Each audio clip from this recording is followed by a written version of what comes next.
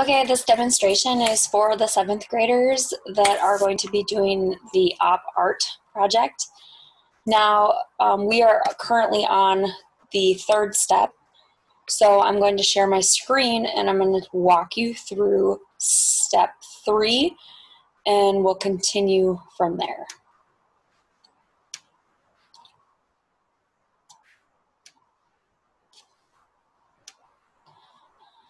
Okay, so if you are looking so far, what you should have on your paper as far as steps 1 and steps 2, you have this one done right here. And that's what you uploaded yesterday to me on Canvas. That was steps 1 and 2.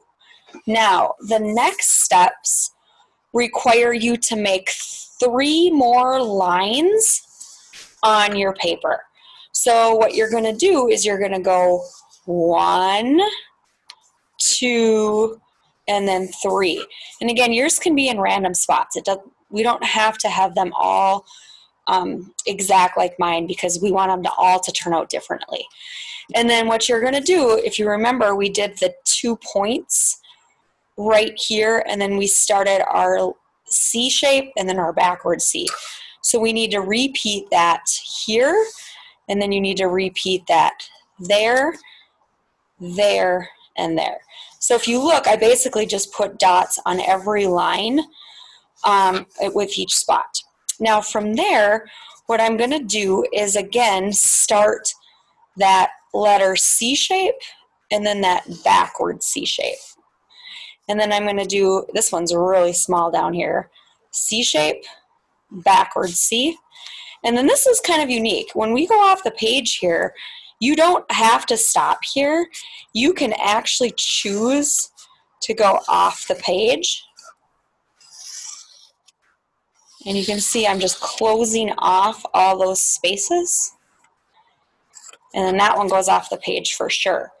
And then what you'll continue to do is make your backward C's and your regular C's. So now you can see I'm just going to start up here. Everything's going to go off the page, but I still need to put in for the lines. The regular C shape, again, I'm starting at the bottom and it's going off the page. Okay, so that's one other completed. And now I just fill it up.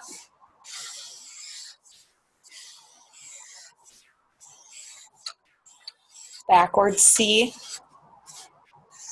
regular stretched out C,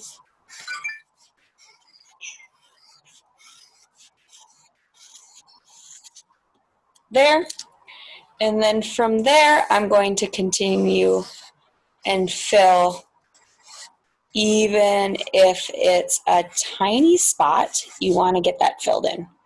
And I'm doing these tiny spots. Be careful on this, doing the C's and the backward C's.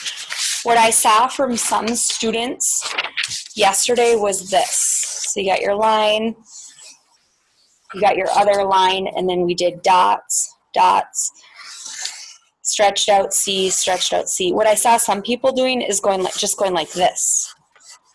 Okay, it's not that. You have to make it stretched out. So if you watch where I'm starting, every time I'm starting from where I left off.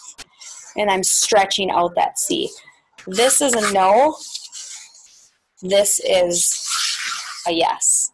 So make sure you're not just doing quick dashes like that. They need to be kind of like a crescent moon shape.